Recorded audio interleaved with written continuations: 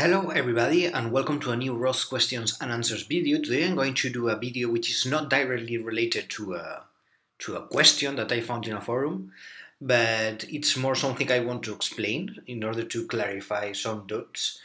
So yeah, today I have seen this question in the ROS Answers forum which says, why ROSD does not find the package I create? So this man or woman, I don't know, he has created a Gatkin workspace and he's creating packages inside his workspace, and then he cannot find them with ROSD, as you can see here. Yes? And then, yeah, basically this is because he hasn't sourced his workspace. There are some answers here that are telling him what is his problem. But this question reminds me of a question that I receive quite a lot, related to our Robot Ignite Academy, the platform where we have all the courses. And there is a question that it comes quite often, which is that people create a new ROS message and then they cannot access it, they cannot detect it, they cannot use it in code. So I think I'm better going to show it to clarify this. So for that, I'm going to create a very quick example here in the ROS Development Studio in RDS. So I'm going to create here a new project, as always. I'm going to call it new message. Let's call it like this. So let's create this project, and then we are going to launch it. There we are. Let's open our project. Let's wait a few seconds until the environment loads. Here we have it. Great. So the first thing I'm going to do is to open a couple of shells. Here we have one, and I'm going to open another one. There we are. And then I'm going to open as well the IDE in order to visualize all my files. So yeah, let's put it here. Then I'm going to go to my Gatkin workspace, and I'm going to create a new package, which I'm going to call new message. Let's put ROS bias dependency. So yeah, let's create this new package, which will appear here in the Gatkin workspace in the source directory. Here we have it, new message. Then in this new package, I'm going to create a new message. So for that, I'm going to create a new folder, which is called message. And inside here, I'm going to place the message file, which I'm going to call it h.message.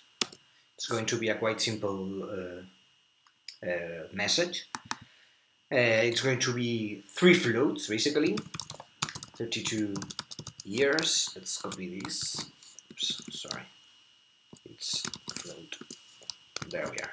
For 32 years. I'm going to put years, months, and days. There we are. Excellent. So now I have my message file here, h.message. So I'm going to modify the semi-glitz and the package XML files in order to compile this new message. So let's make this bigger for a moment. Great. So first of all, here in the find package function of the semi-glitz file, I'm going to add standard messages and message generation. There we are. I need these two dependencies in order to create this new message. Then the next thing is going to be here to add my new message file. Let's comment this section here. And let's put here the name of our message file, which is h.message.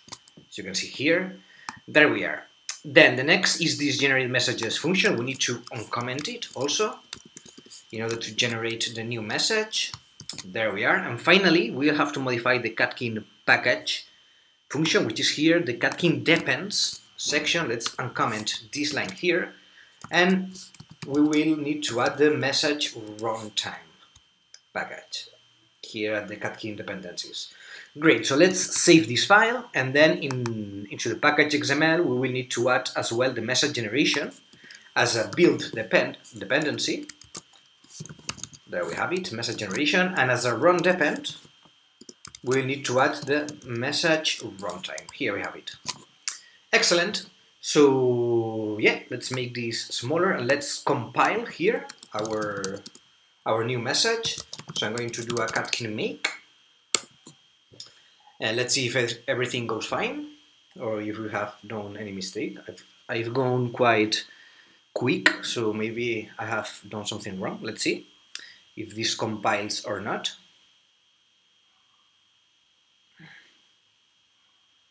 Okay, meanwhile I'm going to create here a new Python script in order to test this new message. Say boop h.py. There we have it.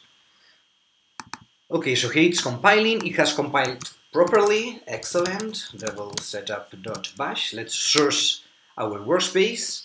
And now, if I do a ROS message show of this new message, which is age, I should be able to visualize it properly.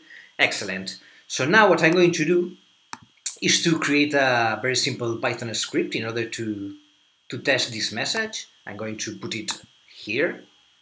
Let me copy it. I have it already prepared. There we are. So this is the script. I need to modify here the name of the package because it's the package where this message is. It's new message in this case, not exercise, whatever.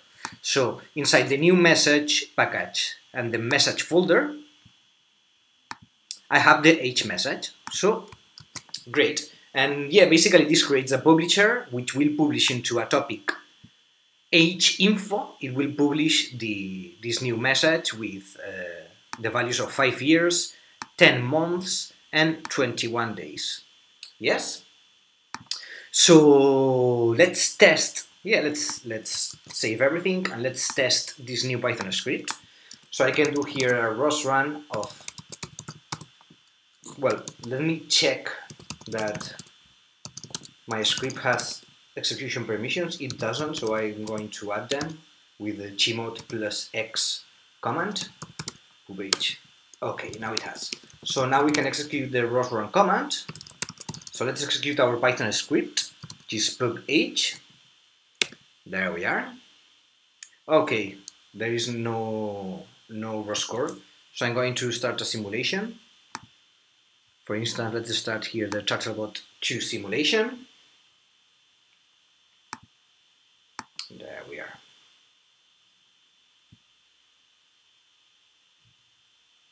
This will automatically start a ROS core. Although we are not going to use the simulation, but we need to have a ROS core running because we are creating a node and publishers and everything. So we need to have a ROS core running. There we are. So yeah, here I have my simulation with the ROS core running. So now let's try to run again our Python script. There we are. Okay, so apparently it's working. Let's do one thing. Let's run it in the background, like this. Okay, no, not for the moment. What I'm going to do is to, okay, I leave here this command here running. So apparently everything is working, okay, but what happens if I come now here to this other shell and I try to do the same? So I'm going to try to ROS run new message pubh.py. I'm going to try to do exactly the same I was doing here. So I'm going to execute this, and as you can see I get an error here. No module named new message.message. So, okay, what's going on here? Why here I can execute it? This is an error when finishing. It's not important, nothing to do.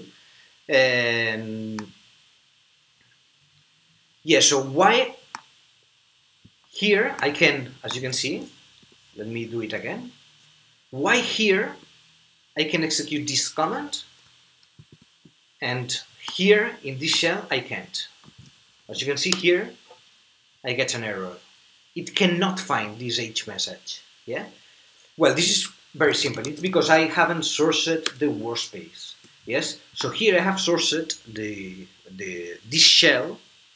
So this shell is aware of this new message. Let's say like this. Yeah. This shell where we have done the source. Remember, the source was this command, source devel setup.bash. Yeah, this is the source command. And with this command, we are letting know this shell that this new message we have just created is there. Yeah. And here, since we haven't done this source, this shell doesn't know about this new message we have just created. So that's why we keep getting this error, that it cannot find this message. Now, if I do the source here, you'll see that I will be able to execute as well the ROS run command in this shell. There you have it, okay? So it's basically this. You need to, whenever you create a new message, you need to source any shell where you want to use that message, okay? For instance, now, if I do here ROS topic info, we will see this new, ROS topic list, to get the list of the messages. We should see this h-info topic somewhere here, probably up here. Here I have it, h-info. So now I can subscribe to this new ROS topic echo of this h-info topic, and here I can see the years, months, days, okay? So everything is working great. So what happens now if I open a new shell, for instance? Let's try it. With a new shell. Okay, what if I try to do now here the ROS topic echo, for instance, of the h-info topic? I can find it. Why? So let's, for instance, let me stop this and let's try to run it directly here. Sorry, it was poop h.py. Okay, so why in this new shell it works? Okay, it's simple, because these two shells were opened at the same moment, yeah? So, when I opened this shell, the shell where I were getting this error of no module named new message.message, when I opened this shell, the message was not created yet. That's why I need to do a source. Yes, I need to do a source to let this shell know that I have created this new message. This shell, when I have opened this shell, the message was already created. And whenever I open a new shell, in this case, you will see, if you have a look at the bashrc file, you will see that whenever we open a new shell, we are automatically doing a source. Yes, so here you can see that we are doing sources, yes, of ROS and of the workspace. So this is why when I open this shell, this new shell, when I open a new shell now, a source is automatically done. So it can find the new message and whatever I have done in my workspace, yes?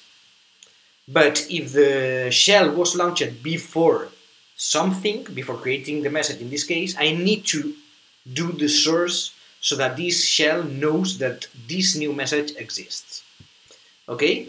So yeah, basically this is what I wanted to explain to make it clear, to clarify some doubts, because this is something that I usually get asked. So yeah, that was all. I hope you have liked the video. Please leave a like if you have liked the video. Subscribe to our channel. We keep publishing videos like this and videos about projects, and we are doing live classes almost every day I would say. So yeah, if you like this, subscribe to our channel and keep tuned, because there's new content every day. So yeah, that's all. Goodbye, and see you in the next video.